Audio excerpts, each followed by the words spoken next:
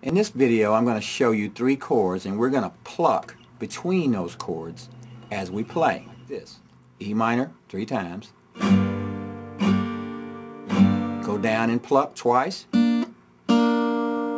D chord 3 times. Pluck.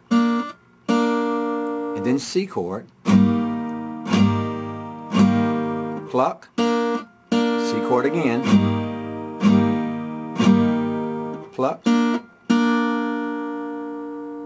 Once again, that's E minor 3 times. Pluck twice. D 3 times. Pluck.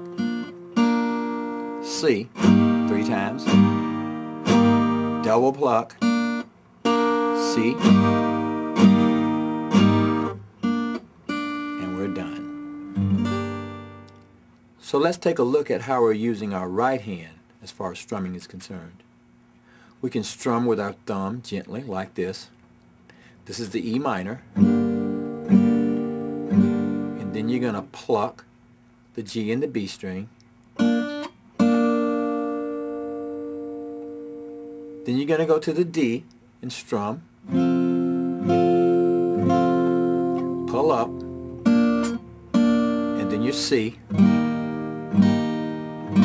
G and B open. And C. You can use your thumb for strumming, or you can use your hand like this.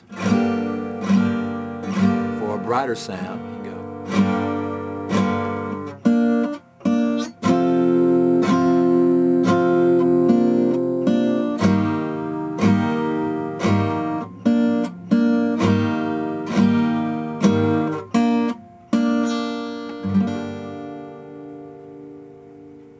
Either way, it's going to sound pretty good.